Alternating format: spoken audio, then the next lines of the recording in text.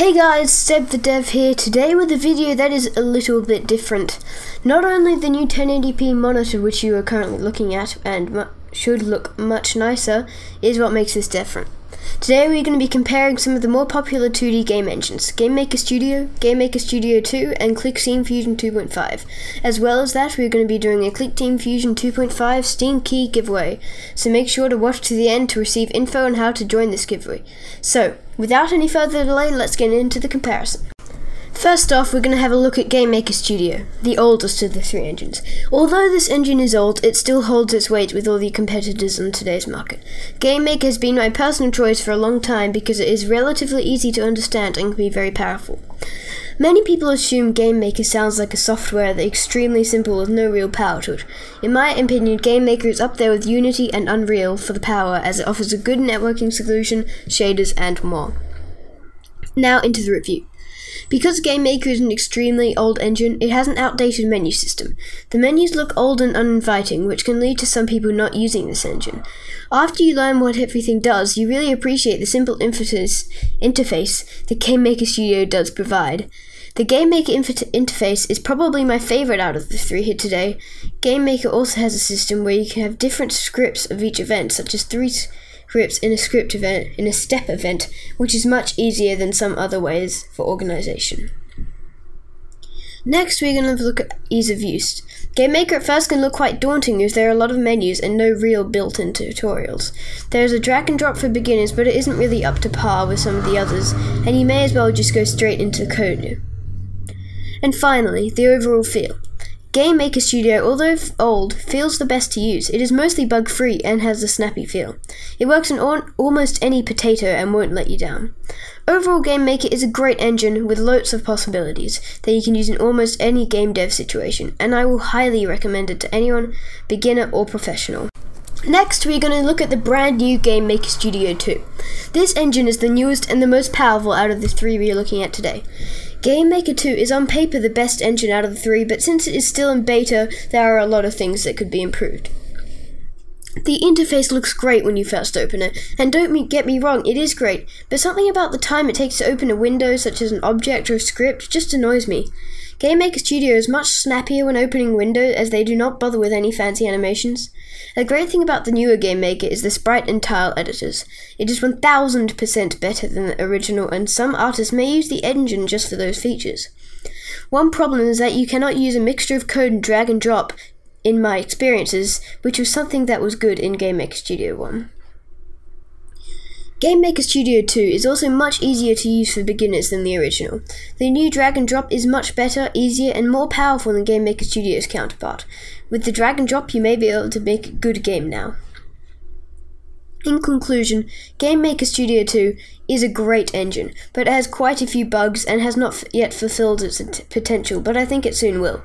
At the time of recording, the new UWP, mobile and web modules have just been released. I have not purchased any, but I am interested in the UWP because of the Xbox capability, which would be interesting to try and make a game for that system. And last of all, we are looking at Clickteam Fusion 2.5. In my biased opinion, the worst of the three, but that is just because I am used to GameMaker. There are many problems with this engine, as with all, but there are a few pros to it as well. The engine doesn't actually use much code, as in typing code, at all, at least not in my experiences, which would be good for beginners, but some people would not be good. The UI of the engine seems quite clunky, but it has some things that would be good for beginners and make sense. It took me around 5 minutes to figure out how to create an object, which is double-clicking on the room, that's what I found. And when you do, there are no empty objects such as in GameMaker. But the engine is also used for purposes outside of games, such as media players, so it makes sense. Now for the ease of use of this engine. At first, this engine may seem a bit clunky and strange, and the help when you press F1 kind of helps you lay your tracks, but the seemingly small community of people that create quality YouTube videos makes it hard to learn. Overall, Clickteam Fusion 2.5 is an engine for people who do not have much programming experience and want to make games without having to use code. But if you want to do more advanced things, in my opinion, GameMaker is the best option. Now I'm going to give these three engines my final scores. GameMaker Studio is overall my current favorite engine out of the three, but that is just preference as I am used to it. It is one of the I use daily and most mainly because of some of the huge bugs that ruin the experience in GameMaker Studio 2. In the end, I give GameMaker a 7 out of 10 for the user interface. It loses marks for its bare-bones styles, which could be made easier for beginners, but I guess that's what GameMaker Studio 2 is for, and gains marks for the same thing, the bare-bones experience, which makes it easier and faster to use. It is really great once you get to know the engine, and it makes coding much quicker. For the ease of use, I will give GameMaker a 6 out of 10. It is not easy at the start, but by pressing F1 or watching some tutorials on YouTube, there really are a lot of places that teach you to get you knowing what you're doing. For power, I will give GameMaker an 8 out of 10, as there is not much that you cannot do except for 3D, and it loses marks for its age, where it is not up to date with some features. Overall, this gives the GameMaker Studio a 7 out of 10, which is not a bad mark for a around 5-year-old engine. Next, we are going to score GameMaker Studio 2. GameMaker Studio 2 is a new engine with a lot of potential, but it has some major flaws at the moment. I have been constantly getting errors saying I have not defined a variable when I clearly have, but hopefully these bugs will be fixed soon. For user interface, I give GameMaker Studio 2 an 8 out of 10 because it looks nice and it's easy to navigate, but some of the animations I find annoying and I prefer the simple approach of GameMaker Studio. For ease of use, I'll give GameMaker Studio 2 a 7 out of 10, as it has great documentation and uses the same language as GameMaker Studio, which is good for people who use the older engine. It doesn't really have any built-in tutorials that pop up and guide beginners around the menus of the engine, though which could be better, but it is in beta, so hopefully they will add that. For power, I give the engine a solid 8 out of 10. The power of the engine is similar to the original GameMaker Studio, with some upgrades that make it worthwhile. It has a great new sprite and tile editor, which makes it powerful. Overall, this gives GameMaker Studio 2 engine a worthwhile 7.6666 recurring, which makes it a better buy as it is cheaper than GameMaker Studio. Finally, we will score Clickteam Fusion 2.5. This engine is clearly much better for beginners than GameMaker as it has a better non-coder system with its simple drag and drop format. For user interface, I give Clickteam Fusion a 5 out of 10.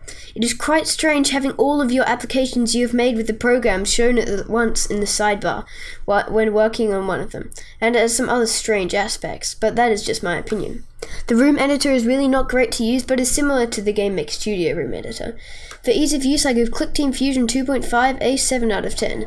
It is good once you learn how to navigate the menus, but there are not very many built-in teaching of navigating them. It took me, as I said before, it took me a long time to figure out how to make an object.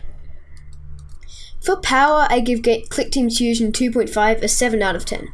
While the game side of things is not as powerful as that of GameMaker, it has a lot of other options for objects, and such as HTML5 video player, which could be useful for some people making a multimedia player.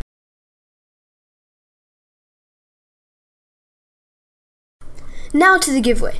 I am giving away a Steam key of Clickteam Fusion 2.5. If you click on the link displayed on the screen right now, it will take you to this Gleam page where you can complete steps to earn entries into the giveaway. The winner of the giveaway will be announced on the 15th of February, so make sure to enter before that time to get a chance of winning. Thanks for watching. Please leave a like if you want more of these type of videos, and make sure to hit the subscribe button if you enjoyed. See you next time.